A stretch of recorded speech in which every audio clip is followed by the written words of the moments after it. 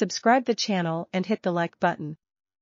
Warsaw does not have enough F-16 jets or Patriot air defense systems to actually send any to Ukraine, but other countries should do so right away, Polish Prime Minister Mateusz Morawiecki told reporters on Thursday. We have too few F-16 aircraft, so at the moment, today, there are no such expectations from us, Morawiecki said at a press conference at Castle Mimi in Moldova, on the first day of the European Political Community Summit, according to Polski Radio.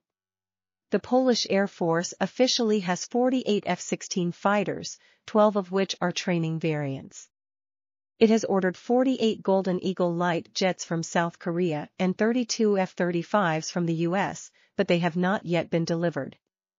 We handed over our MiGs, good planes, good fighters, and this is greatly appreciated, the Polish PM added. Poland followed Slovakia in sending Ukraine some of its 19-Soviet-era MiG-29 jets to make up Kiev's losses over the past year. Morawiecki also noted that Ukrainian President Vladimir Zelensky thanked him for organizing the F-16 coalition, referring to the push by several NATO members to supply Kiev with the US-designed fighters. While many countries, including Poland, have offered to train Ukrainian pilots, it remains unclear where the planes would actually come from.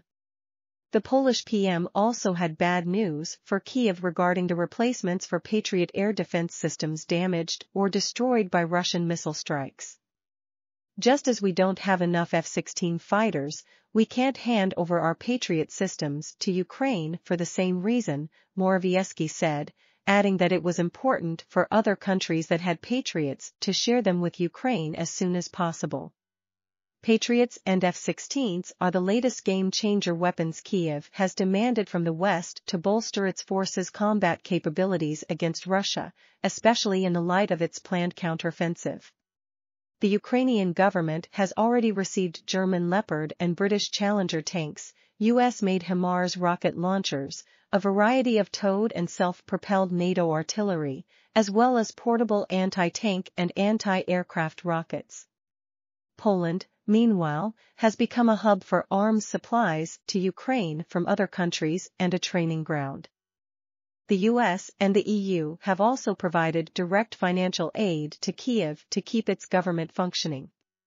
Russia has warned that military aid to Kiev makes Western countries de facto direct participants in the conflict, and said that foreign weapons systems would be treated as legitimate targets on the battlefield.